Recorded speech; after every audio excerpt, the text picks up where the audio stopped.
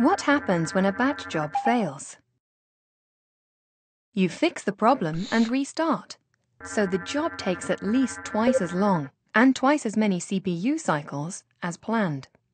If it makes another job or an online transaction wait, the negative impact on cost, service, and availability can be severe.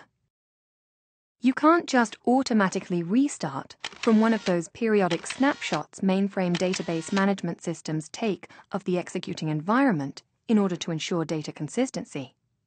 They don't provide enough detail to restart a batch job from the point of failure.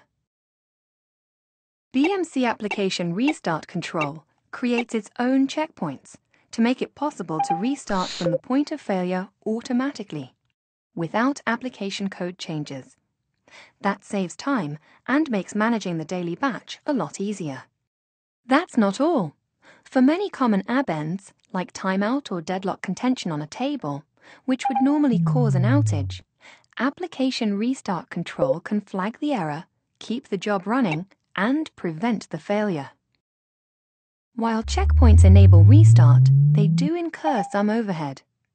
Application Restart Control checkpoint pacing can modernize legacy applications that take too many checkpoints, overriding the legacy checkpoints to create an appropriate balance of CPU costs, speed, and risk, and increase application availability.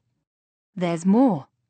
Integration with other BMC solutions enables Application Restart Control to suspend and resume applications. So you can reorganize and optimize databases just about any time they need it, without affecting cost, service, or availability. There's even more. If your organization can benefit from faster recovery and fewer outages, contact BMC today.